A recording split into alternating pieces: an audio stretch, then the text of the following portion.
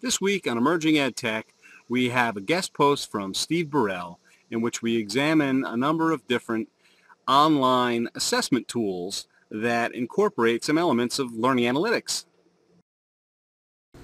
As a blogger focused on emerging education technologies, I'm fascinated by where learning analytics is going, and I'm also quite familiar through my role in higher education with the importance of assessing and measuring learning outcomes. So when I saw this article that combines these ideas, I was really intrigued.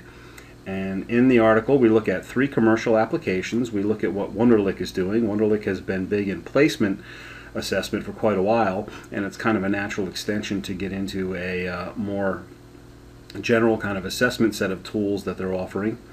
We're looking at learning catalytics and question mark, and then we wrap up with a brief look at something Purdue is doing with a proprietary tool that they've developed.